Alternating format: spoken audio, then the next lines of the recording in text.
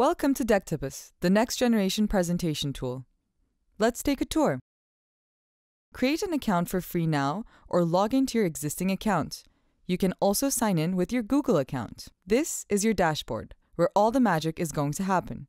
Here, you can find a list of your existing presentations or create a new presentation. Let's get started on a new deck. First, choose the type of presentation you would like to create. Find the existing options under Sample Decks. Here, you will find the options Business Plan, Progress Report, Strategic Plan, Team Portfolio, Service Proposal, and Startup Pitch. The categories will give you access to pre-prepared decks with sample contents. You just have to modify the content. If you don't see a category that fits your topic, click on Start from Scratch. To see what these sample deck options look like, click on Preview. Selecting Preview will let you view the general outline of the specific sample deck. After checking out the preview, you may either select that option or go back and select another deck category. For the purpose of this module, let's go ahead and create a startup pitch. You will be provided with 8 presentation templates for your presentation. Choose the most appropriate template that will go with the look and feel of your presentation. Let's go with the creative option. According to the choice you make, Decktopus will recommend design alternatives. Pick one as you like. An important tip here: don't waste time trying to find the best design. Just go with your gut feeling. You can easily change your presentation style or mode afterwards if you like. We are ready to start working on our slides. Welcome to the edit screen, where all the preparation and editing will take place. Let's dive in and familiarize ourselves with all its elements. This is a Kanban board, where all your slides are displayed. As you keep using Decktopus, you will notice how intuitively the Kanban structure works, giving you full control over your entire presentation on just one single screen. This is one of the main reasons that makes Decktopus the fastest presentation tool ever. Ready to get to know the board? Let's start from the actual deck itself. The cards are mainly comprised of 2 sections, the preview section and the editor section. We will be doing all our changes on the editor section, while the changes are immediately reflected to the preview screen.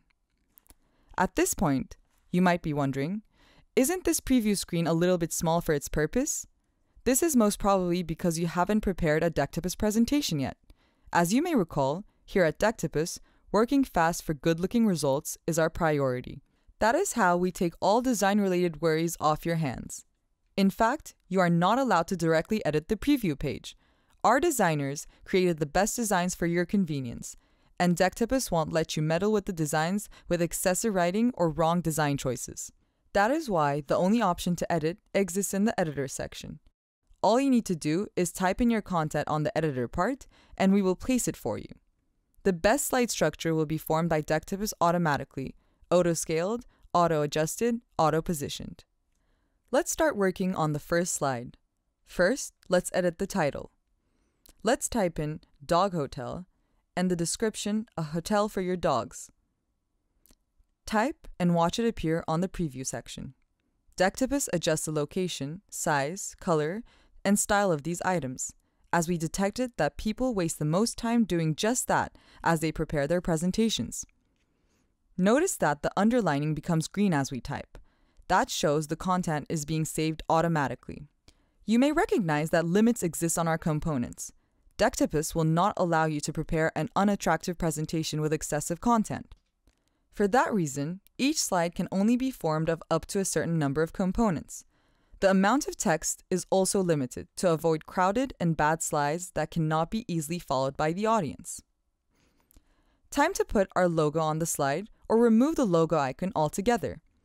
I can upload my logo by pressing on Change or Delete the logo. As you see, when I remove an item, it adjusts the slide automatically. This saves a lot of time. If I want to use a logo again, all I have to do is drag the logo and the slide will be adjusted accordingly. Now, let's change the image. I can either upload an image from my computer or search for a royalty-free image or GIF through Decktopus. We feed these images and GIFs from Unsplash and Pixabay. For our purposes, let's search for dog photos or GIFs and choose the one that works for our slide. After choosing, easily adjust the size and location of the image. If I want Decktopus to place the image automatically, just click on the Fit button. You may be wondering what the left and right direction buttons do. Decktopus offers alternative views. Swiping left or right allows you to access them. You can also swap colors easily. Just click on the Swap Colors button to see the alternative color schemes. Now that you get the general gist, let's add another slide. You will again see default content on the slide that we will overwrite together. This second slide includes an icon list. After adding a title, you can add the list items and the respective descriptions. You can also make it so that the list is either bulleted or numbered. You can also delete list items, their descriptions, or add new items. As you can see, Decktopus adjusts the layout according to the number of items. I can also easily change the order of items by just dragging and dropping. We already know how texts work. When you are adding a title, you can also add a subtitle or remove the existing subtitle. For your slides, you may want to use different layouts. For this, click the plus button and see the different layouts you can use. Let's say you want to work on a slide with multiple images. Choose the image grid layout. As with all slides, image grid come with default content. As you write the title, it will appear half transparent with the background color. You can also add a caption for each image. Let's check out the different collections through this Add Slide module. You can create timelines, video slides, quotes, and more. Whatever you would like to highlight in that slide, we have it. Now that we covered how to create the slides, let's check out the unique Decktopus features on the header section. The top left of the screen is where you will see the name of your presentation. A default name has already been assigned as Decktopus Startup Pitch, but we can edit it as we like. For our sample presentation, let's name it Dog Hotel. On the left of the name box, there are links to the homepage of Decktopus, as well as your dashboard where you have your deck list. To the right of the name box, you will see a clock icon named History. To understand this button, let's highlight an important feature of Decktopus. On Decktopus, you never have to save your document. As we have seen before, it auto-saves instantly. No need to constantly press a save button. But you may have taken an action that you would like to undo. Say you deleted a slide by accident. Simply press the History button and see a history of your actions. You can easily revert by selecting one of your past actions from the panel. Clicking on a specific past version will temporarily take you to that version.